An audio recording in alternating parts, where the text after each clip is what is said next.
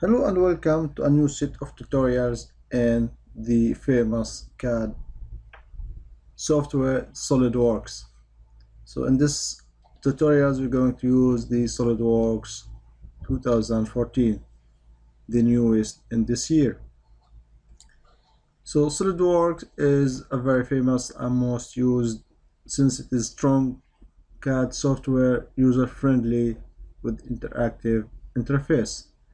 So here you have your first interface when you are starting your SolidWorks, and here you have the file, view, tools, help. The file, you have the new open, the view, the toolbars, and they are still shortcuts until we enter the part editing or start a new part. So here you have a quick shortcut, new and open, and here at the end, if you open, you have the option where you have the system options. We are coming to this options later in this tutorial, and also you have the add-ins. So SolidWorks has add-ins, not only its main job to make 3D modeling, also you can perform some specific studies like simulation, routing, and also you have some tools that they are already made that you can easily insert them into your assemblies like bolts, screws, and so on. Also you have another add-ins. So for example, if you want an add-ins, to start an add-ins, you just pick it from your menu here, and if you wanted to start up with that, you can check it. So I keep it unchecked because that will save some time in starting. So now let's start a new part. To start a new part, you have the new, or from file, new.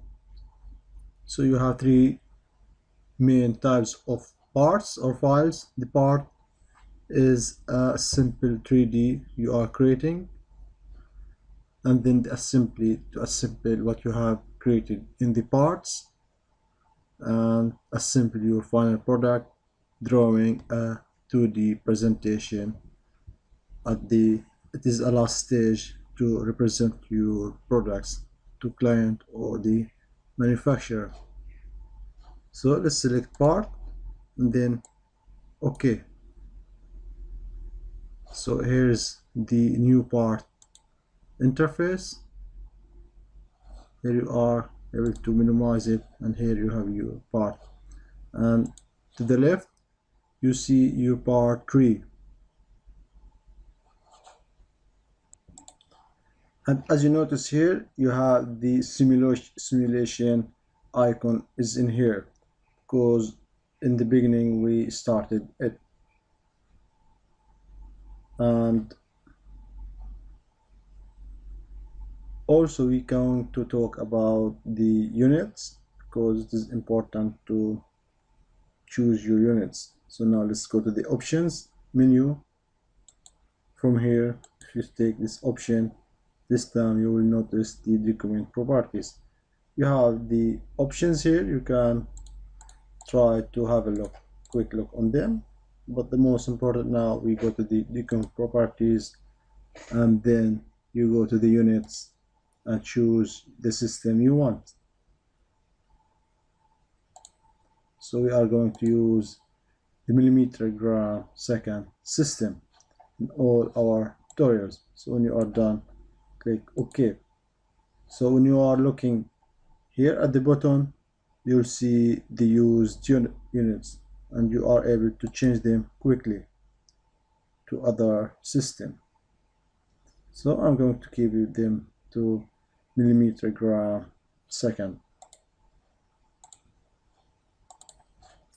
Also, if you look into the interface, you have these quick icons. Right now we don't have any drawing part that we can use them, but they are easy to use, and they are like the zoom to fit, zoom to area, the section view, and how you are viewing the orientations of your parts, the isometric, normal too.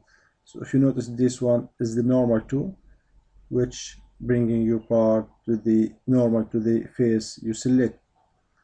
And here you have on this, under the classes, you have different options. We'll be familiar with them when we starting our parts.